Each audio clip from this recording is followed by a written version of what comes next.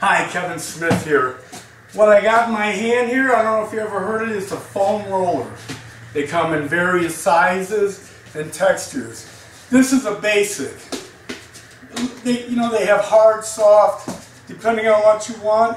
I like it hard on the roller, but this is like one of my best friends now.